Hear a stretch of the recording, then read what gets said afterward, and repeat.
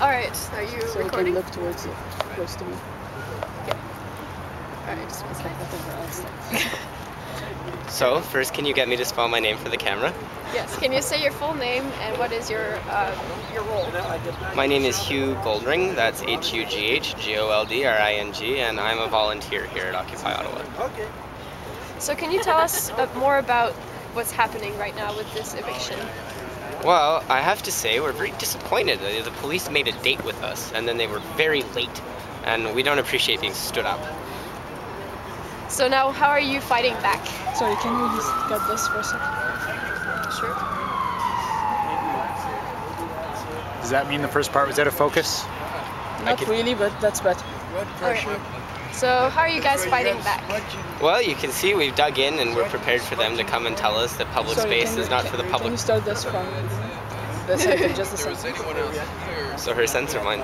Yours. Okay. Well, as you can see, we're well entrenched and we're waiting for the police to come and tell us that public space isn't meant for the public to use. And then we'll tell them we're not going anywhere. So there's been violence in other Occupy, like Wall Streets in New York. Are you guys a bit scared? Well, we know we won't be violent. I mean, we can't speak for the police. They never make any promises, but we'd like to think that they remember that they're human beings and part of the 99% and to treat us with basic human decency. Could you tell us how have they been dealing with you guys so far?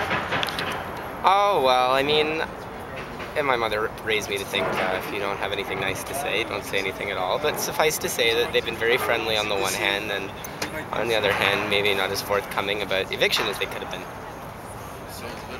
So are you planning to, are you planning to stay or relocate? Well, it's a matter for general discussion. We're not going to be able to stay if they drag us bodily out of the park, as they may well intend to, but as to what comes next, we'll have to meet to discuss. Do you have any ideas for relocation?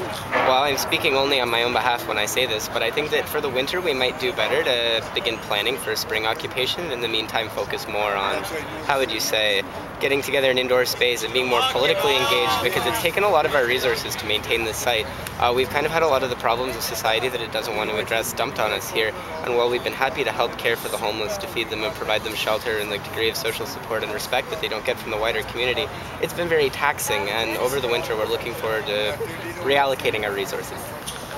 Well, thank you. Carl, do you think of any questions? Actually, I'm good.